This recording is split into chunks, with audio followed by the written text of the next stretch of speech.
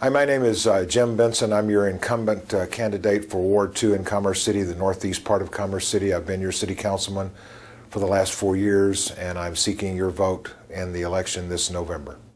I've been on the council for 4 years, and we've accomplished quite a few things. There are still a lot of things that I've been working on that need to yet be accomplished, specifically that I essentially alone accomplished. I was able to get an initiative on the ballot back in '07 to change the date of our city elections from April of odd years to November of odd years. That was my deal. I wrote the initiated charter amendment, and it did pass at the election in April of '07.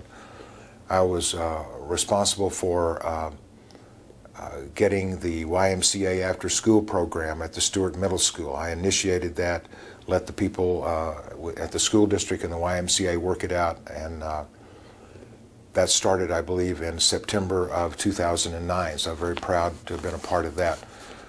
Also, 4 years ago, we did not have a mailbox. We did not have a FedEx drop box, and because of my efforts, we were able to do that. And of course, we do have the King Soopers that's opening, but I can't take full credit for that because that was a joint effort of our staff and everybody on the council. That was one issue. We have disagreements on this city council, but that was one issue where everyone has been in total agreement, and now it looks like it's going to come to fruition within the next several months. I'll continue to advocate for more interconnected parks and trails, including the in the North Range.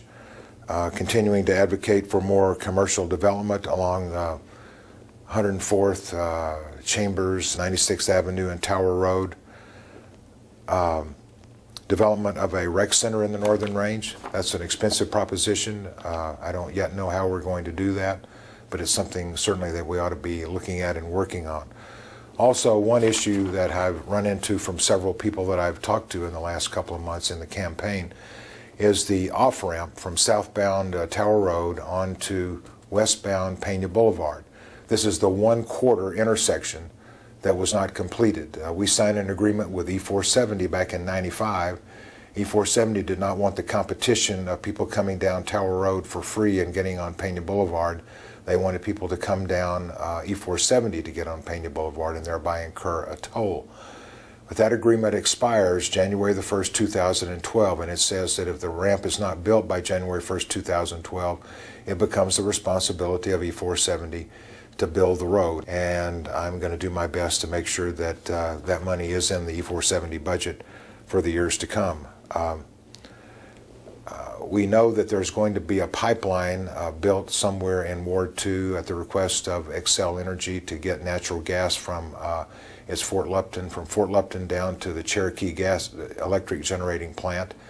It's going to go through Ward 2 someplace, and I've been working with the Xcel people to make sure that it's going to be installed in the proper place. I will not vote at any time for the imposition of a trash pickup fee. That has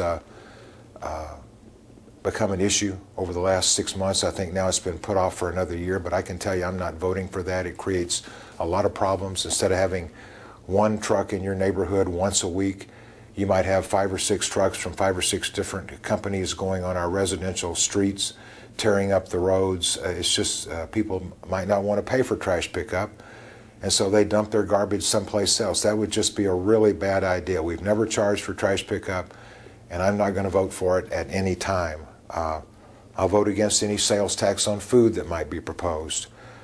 And I'm working on, I'm sure that we've all noticed that when a house is being foreclosed on, especially in the summertime, that the water gets cut off, the foreclosing lender does not care about keeping the property up, the grass dies, the property just becomes an eyesore, and they don't care about keeping the property up, thereby hurting all of our property values. I've been working on trying to get an ordinance passed that would require those foreclosing lenders to keep the property up during the time that they own the property. Well, of course, number one at this point is going to be the development of the former dog track. That's 65 acres. I know we're having meetings around the city, about 6 meetings, I think, where citizens are urged to attend and give their input into that situation.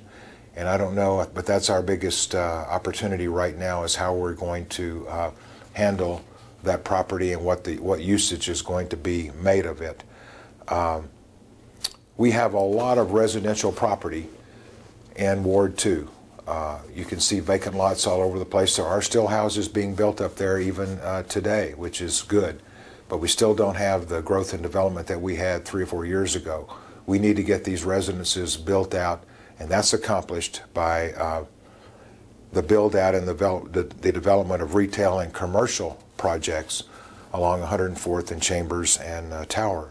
Once you do that, people are encouraged to move into the residences in this area, and that increases the tax base. The way that you increase your revenue is not by increasing the tax rate, it's by increasing the tax base, and that means getting in more retail and commercial development and thereby more residential development. Well, the number one challenge is the image of the city, which is changing for the better. It's not where I want it to be. There are other ways that might help it change a little bit faster than the way it is changing at this point in time, but it takes time. We need to have parity, and we need to work for one city. We need to have parity in spending between the North Range and the South Range. That does not exist right now, and it creates a division between the north and the south parts of the city. We need to have one city, and that means parity in spending our city money.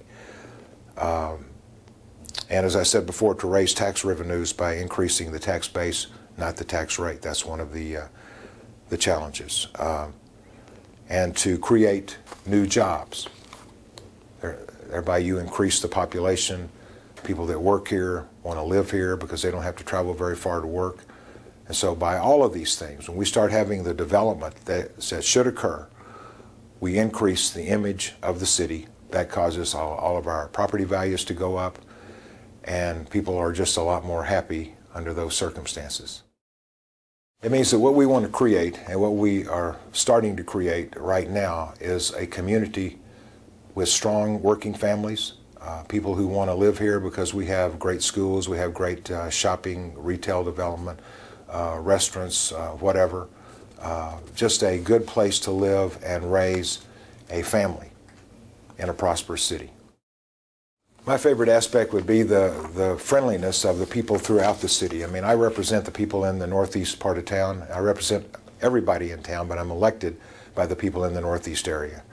And regardless of who I'm talking to, from whatever part of town they're from, they're always very friendly. They're eager to discuss issues that are going on in the city. And that, to me, means that we have a lot of people who are interested in the welfare and the future of our city. And that's my favorite thing.